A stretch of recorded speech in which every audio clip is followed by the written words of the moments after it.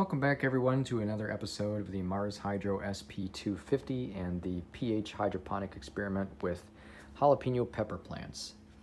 Now this is episode 2 and there's not a whole lot to go over, but this is day 7, and like I said, with the heat mat that I was using for the germination, it was sprouting about 7 days. And what we have here underneath this cover is sprouts. We got 2 there in that container, we got 1 there, and then we got 2 in that container. Nothing on the one on the left just yet.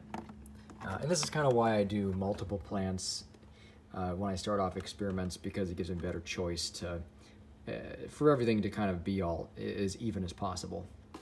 So for right now, the heat mat is unplugged, and I am still going to leave this cover on just a little bit longer.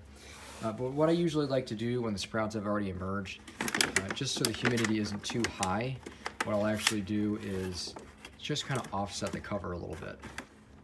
Kind of like, it's kind of hard to do this with one hand, but I'm gonna hold it right here for now. I'll take care of it after the video is done recording. But it'll just kind of offset it like this just a little bit, so that way there's a gap here and a gap there, and then you get more airflow. But it still maintains enough moisture so it doesn't all evaporate.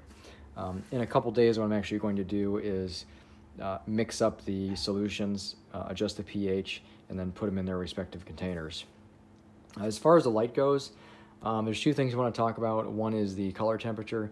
Now, if I compare this to the other lights that I've used, these light strips, the QG LED light strips, compared to those, if you've seen other videos like that before, and it's going to look different on camera with the white balancing and everything, but to my eye, what I can tell you is this light is a very white-looking light. It doesn't have that natural sunlight look that I've seen in the other light strips that I use in past videos. It's very, very white looking. And that's just to the eye. It's going to be different, obviously, for what plants actually utilize, but just to what I'm looking at here, it's very, very white. It reminds me of it's very similar to metal halide, if you ask me. How will that affect the results? I don't know. This is what the point of this whole video series is, just see how they grow and also to test the pH. And we can do that all in one video series, which is cool. So the mean well driver up here, I actually unscrewed it, and you take this off very carefully to show you. Underneath here, I have this dimmed down right there, the one on the left. It says VOADJ, that's voltage adjustment. I just turned that down so that this light's only using 100 watts right now. And its normal setting is about 230 watts.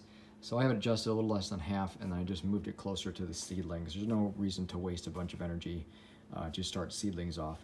So when these get larger, I'm going to turn the light up to its full power. But doing it like this is also good too, because it makes everything last longer. It doesn't run as hot, less chance of burning out diodes. So that's really about it for this episode. You know, it was really quick. Episode 3, we're going to talk a little bit more about this, how I'm going to make this solution, or by the time you guys see it, probably have already made the solution. I'll kind of mention it in that video. So that's about it for this episode. Thanks for watching. We'll see you in episode 3.